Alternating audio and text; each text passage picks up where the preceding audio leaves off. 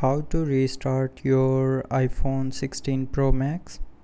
So to restart your phone, press and hold the volume up button and power button at the same time,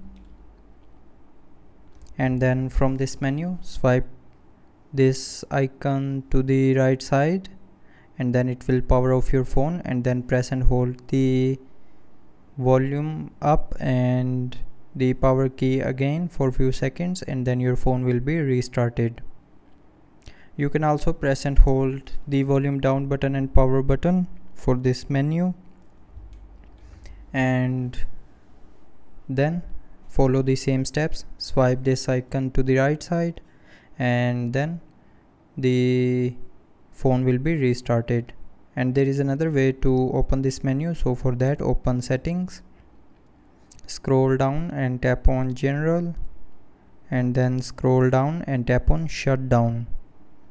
Now swipe this icon to the right side, and then press and hold the power button and volume up button, and then your phone will be restarted.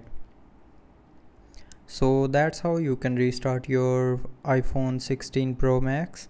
So I hope you liked the video. Thanks for watching.